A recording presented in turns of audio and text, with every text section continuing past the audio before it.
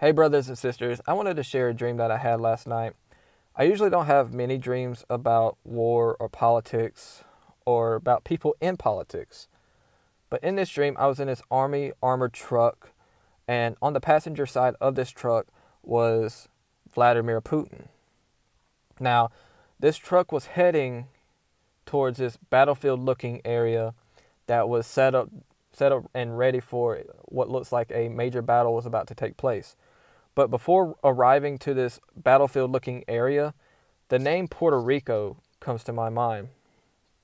I don't know why Puerto Rico will be tied to this dream. I don't know. But as soon as we get to the battlefield looking area, explosions started going off left and right. It's as if bombs are being dropped and missiles are being fired, etc. And it just seems like this big major battle was underway. Now, that's when I wake up, but I don't know what this dream means. All I know is war is on the horizon. I do feel like war is on the horizon, and we are soon to be out of here.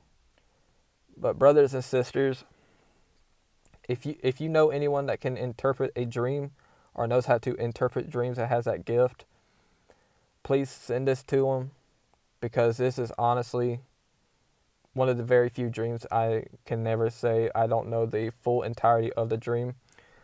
But maybe someone can help me. One of you can maybe help me out. But brothers and sisters, I love you all, and I just wanted to share this dream. And I love you all, and I hope you have an awesome rest of your day, and God bless.